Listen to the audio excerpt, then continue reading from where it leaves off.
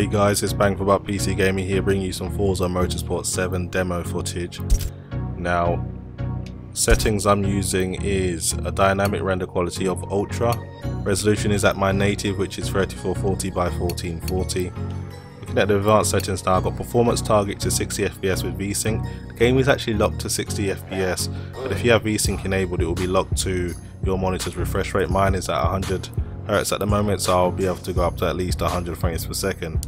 Resolution scale is at 100, so that's going to be my native resolution. Anisotropic filtering is at 16 times. Everything else is maxed out as much as possible. The only anti-aliasing method I've seen is multi-sample anti-aliasing, which is a maximum of 8. And as you can see, everything else is at the maximum it can possibly be. So this is a game I've been waiting for a long time, so I'm excited to play the demo. I'll be driving the Porsche 911. Okay, now jumping into the race, I'm just going to quickly show you the in-game settings. So for the assists, I'm not using any. Driving assists such as suggested line braking, steering, traction control, stability control. I'm manually shifting gears. Damage, fuel and tyre wear are at simulation level. Rewind and friction are both disabled as well. So the driver tar difficulty, which is pretty much the AI difficulty, is on average, and I've also got limited aggression on by default, which stops them from driving dirty in a nutshell. Basically, no side swiping and tailgating. So let's see how I do. I'll be driving, because there's 2 laps on this game, I'll be driving the chase camera and the cockpit camera for the second lap, just to give you 2 different types of perspective. But as you can see, the game looks absolutely stunning. Amazing game to look at, I have to say. And just the draw distance for the scenery is amazing as well. It's not just the track, just the environment itself looks pretty good. This car's really powerful in the low gears because it's got so much torque, so I really do need to be very careful with the traction control and try to limit how much I put the hammer down in the low corners, because I will lose control of this car very quickly.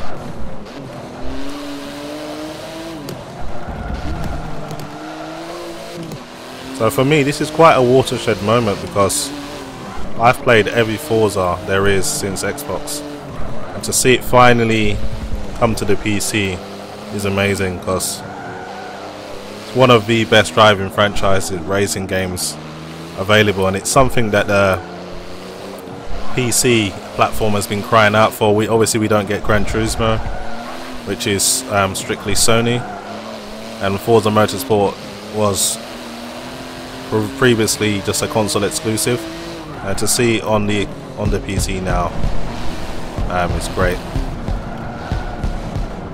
One thing I like about this game as well is, as you can see, we're driving on bricks now. It's a bit different from the tarmac, and it really does feel different from the tarmac. There's a different level of grip, and it feels completely different. So the surface and the materials do play a factor in how the car performs, which is another attention to detail that Turn 10 have had. I'm really struggling to tame this car's torque. It really does have a lot of torque in the low corners, in the low gears, sorry. See if I can get in front of this guy. Trying to drive as clean as I can, in my best interest as well, because I'm driving with a simulation level of damage, so if I smash up the car, it's going to affect the way it performs. This is what I think is pretty cool, the way they got the sand just... Ooh, almost lost control of the car there. The way they have the sand just overlapping the tarmac, that looks amazing. Ooh, just lost the car into that corner there. Need to try and race a bit cleaner for the rest of the race. If I ever hope to win this race, really need to start doing a bit better than this.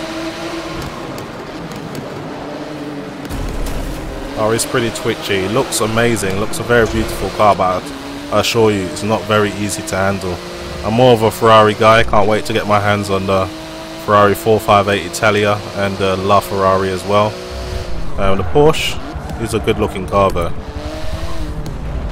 and I feel it has got the speed to catch whatever car is in front of me. I just need to drive better, so I'm going to switch to the cockpit view as I promised, just to give you a different perspective. I do drive a little better in the cockpit view as well, so I might, if I focus hard enough, be able to win this race. I want to go too crazy with the acceleration because I'll overshoot the corners.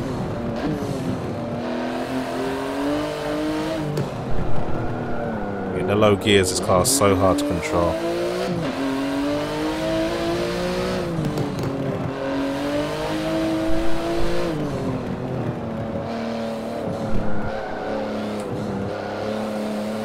I think I am catching up with this car ever so slightly. If I can just keep this up. I'll really feather the throttle here, or the back will step out. So much torque in the low gears.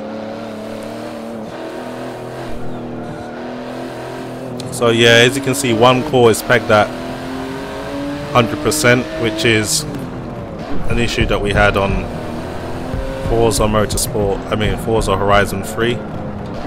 And this is probably the main reason why the game's kind of stuttering. Hopefully they'll get that sorted out before the game launches officially, because it was a problem that was fixed by a dynamic processing load option which was added to Forza Horizon 3, which improved performance, so hopefully it will do the same for this game as well. But generally the GTX 1080 Ti not having any issues maintaining 100 frames per second. Don't really think I'll be catching this car. Haven't driven a cleanest race, but new to the game, and I've got plenty of time to practice ahead of me.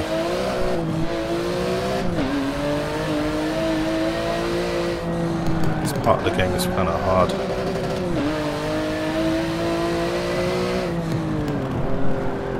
Almost lost the back again.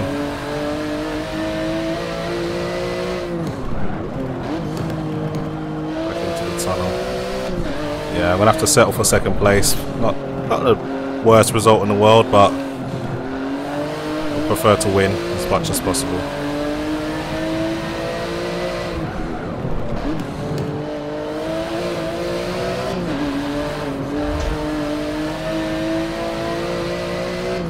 So that's my first look at Forza MotorSport 7. Great looking game, just needs to work on the optimization a little bit. It's a bit stuttery, but great game though. Can't wait to buy the full version. Anyway guys, that's pretty much it for me. Hopefully you've enjoyed the video. As always, thanks for watching.